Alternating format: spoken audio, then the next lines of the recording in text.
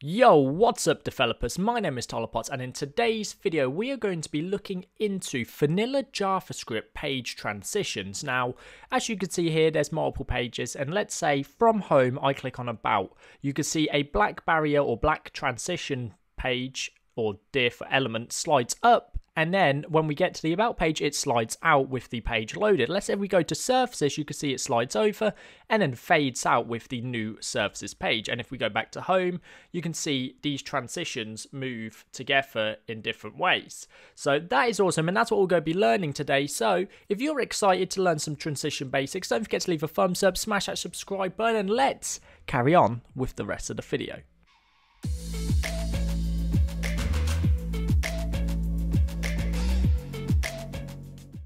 Okay guys, as you can see here, I have this basic template, and when I swap pages, it just a generic everything swaps normally.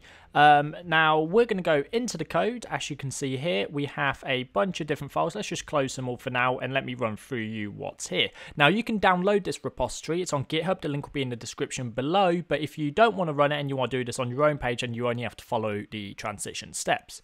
So let's go into index and you can see the base fit. So we've got the head. We're including two CSS style sheets, main, which is one we're not going to look at, and transitions. Now this is the style sheet we're actually going to be using. We then have a page class, and we have a JavaScript. Now JavaScript and all this, from the body upwards, well, to be fair, from the header navbar upwards, and pretty much the whole thing is the same. The only thing that's different is the titles and the page inners. So obviously, when you're building this, you're normally using a templating engine, so all this is in a file, and you don't have to keep editing it manually, but you get the gist. So there's what we've got. In our main CSS, there's a bunch of CSS in there, not loads, but just a bit. And then in our main JavaScript, there's nothing, because we're going to be writing that. And in our transitions, there's nothing, because we're going to be writing that too. So let's crack on.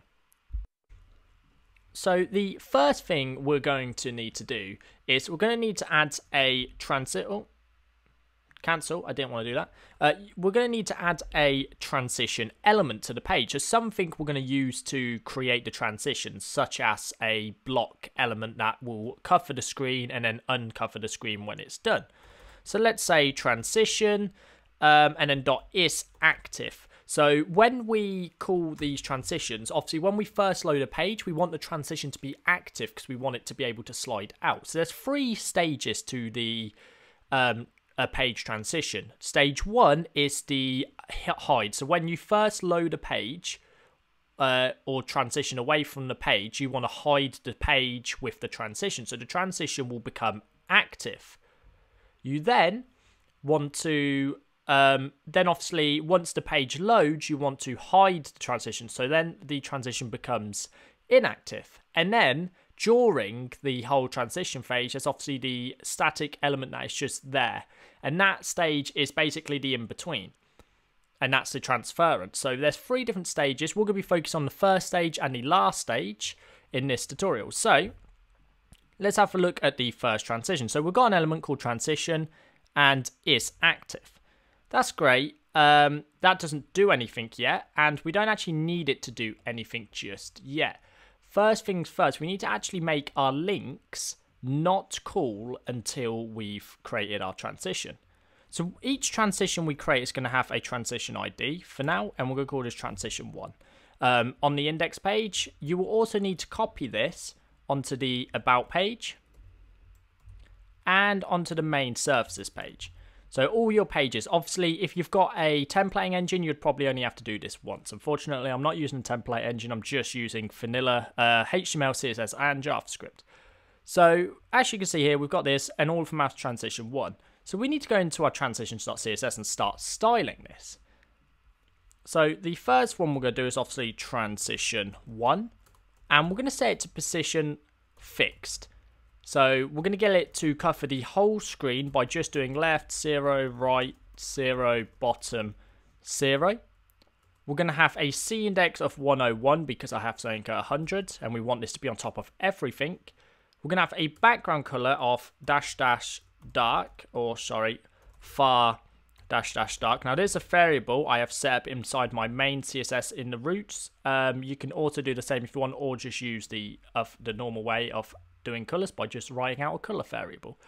We're then going to set the opacity to 0. So transition 1 will not be active obviously by default unless it has another class on it. Pointer offense none. So when this is hidden, we don't want any pointer offense to be on this because it'll block the interactivity with the page. And then finally, we need a transition. Now, we need to know how long this is going to be, and we're going to do it for ½ a second each transition. Each out. The reason we need to know is because in JavaScript, we need to set a timer delay so we can actually guess and work with these transitions. So we've got transition 1. We now need transition 1.is active. So this is the state when it's active. So what happens when it appears on screen. Now, for the first one, we're only going to be changing the opacity. So all we need to say is opacity 1. Pointer offense, all. And as you can see here, that is all we need for transition 1. So if we go back to, let's say, home and we refresh, you can see we have a black screen. Now, the issue here is nothing's happening. Like, we can't click, everything's been blocked, our screen is dark, we can't actually do anything. And that's where JavaScript comes in. So if we go into JavaScript now, and we have to write a few things. So when the window loads, so once everything is loaded on the page, including images and everything else, we are going to call this function onLoad. And this actually is an arrow function, so we're using some ES6 syntax. But the first thing we need to do is basically set timeout, or set interval, set timeout, and the timeout will be 500 seconds. So remember, in our transition CSS, we set this to be ½ a second. This is 500 milliseconds. So we're setting 500 milliseconds. And in our set timeout, we just need to say transition element. So we need to get the element. So up in our onLoad, we're going to say const transition element is equal to document dot query selector, and we're just going to get our transition element. Now, obviously, if you probably want to use an ID or something more normal, because there's going to be probably transition classes elsewhere. But for now, we only have one, so we don't need anything else. And then we're just going to say transition element dot class list dot remove is active. So now if we save and we go back and we refresh, you can see it fades away. So when we've loaded the page, it fades away. So if we click on about, that fades away. When we click on about, sorry, my caching obviously had an effect there. I had to clear the cache. So if we go to about, services, thingy, but that's not a very cool transition. We only transition on page load. We actually need to do a transition now when we click on a link. But if you click on a link by default, right, and when you click through it, you're going to snap straight to the other page. You're not going to have any delay or anything. So we need to prevent the normal link behavior. Now you can do this by either adding special classes to the links you want, or you can do it by adding, or you could do it by all links on the page. So we're going to do it by all links on the page, and we'll call this anchors. Document.querySelector all A. Now, once you've got your anchors, you're going to say anchor, or you're going to say for let I is equal to 0, I is less than anchors.length. Then, once we've got our thing, we're going to do I++. So what's happening here is we're saying, this is just a standard for loop where we loop through every iteration of anchor. So every anchor tag or link we find on the page, we're going to loop through it. Now, we're going to just quickly create a constant called anchor, and we're going to set this equal to anchors I. You then are going to say anchor.addEventListener clicks. Every time you click on a link, we're going to say E, we'll just use an arrow function here, and we're going to say E.prevent default. So what happens here is when you prevent a default, it means it's not actually going to link you to a different page. It's just going to do nothing. So when you click it, it's not going to take you to another page, or I think you're just preventing that. So we need to actually go to a different page now. So we're going to say let target is equal to e.target.href. Now that's going to get the link where it's supposed to go to and store it in target. So we're just going to log our target for now, just so we can see this working. So let's store that and go back to here, refresh, I'm just going to turn preserve. Nope. Clear that. Just hide that. I don't know what that was. Okay, so we've got this. So now if we click about, you can see it says we were trying to go to the about page. We click services, trying to go to the services page. We click contact, it was trying to go to nothing because I haven't actually set that up because we're not going to need it. And then home page is also that because we're on the current home page. So that's fine. So it lists out where we want to go. But why, you're probably wondering, why do we need to do this? And the reason is because we can't, if we add an animation when we click this next link and we don't delay the link transference, then nothing's going to happen. The page is just going to be, how do you pull it? The page will just, you'll animate across, or you won't even see the animation because the page could change that quickly, depending on the speed of your internet and the server. So what we need to do is say transition element dot class list dot add is active. So this is going to add the overlay on top of our page before we go. So now if we do this and we refresh, and now we click about, you can see we activate this. But again, we prevented the default, so now we ain't going to our next page. So we need to set a timeout, and we've got to set this for the same amount of time the animation lasts for. So let's say in transition, we've set it to 0.5 seconds. So we need to set that for 5 seconds. Now, inside of here, we're going to say window.location.href is equal to target. So the target we stored is now being used here. So as soon as these 500 seconds open, or 500 seconds, I keep saying 500 seconds, it's 500 milliseconds, so half a second. As soon as that's done, that means our transition would have finished and we'll be stuck for black screen. And then we're going to start reloading the next screen, which will allow us, so if we refresh here, you can see we've got about, and we go to about, to fade in and fade out. There you go. So you've already got the base of your website started. So you go to about, there you go.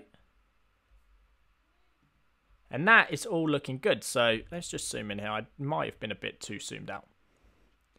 There you go. So you can see here everything, what's going on. And over here, let's zoom in a little here as well, just so you can see it a bit clearer. So when we go to about, you can see we fade out and we fade back in. Same with both sides we go to. So now we've got the fading animation happening. That's awesome, but that's not a cool animation. That's just a basic animation. Let's go a little bit more advanced and let's set up a transition 2. So let's just copy this and say transition 2, transition 2. Now we need to go to, well, we need to basically, for this one, we need to change the opacity. We don't actually want the opacity in there. And because we're going to be sliding this element off screen, we don't actually need the pointer offense. So we've just got this. We're then going to say, let's say we're going to slide in from the left. So we would just want to say left is equal to minus 100%. We won't have right, but we will have width 100%. The reason being is because if you got stuck to a right, even if you go negative 100%, it will still be on your screen. So now we've got this. Now if we go to the second one, we can say left 0 pixels. And now, if we go back into our, let's say, HTML, and we say, or we'll go to index, and we'll say this one is now equal to transition 2. So, we've got our fade animation. Let's just refresh the screen. You can see it slides out now when the page first loads. So if we go to about, it slides in, and then it fades out. And if we go back to home, it fades up, and it slides out. If we go to about page and change it to transition 2 as well, you'll see, if we go to about, it slides over, and then, oh, the cache is getting us again. Let's refresh the cache. So there you go. You can see it now slides over and then slides out, slides over and then slides out. So that's a second one. But we could do one better. Let's go to transitions. And let's create one last transition. We're going to call this transition 3. Obviously, for obvious reasons there. And this one is going to be top 0, left 0. Oh. We could either leave that or we could do 0. And then we're going to remove bottom. We're just going to say height 100%. And we're going to say top 100%. Save.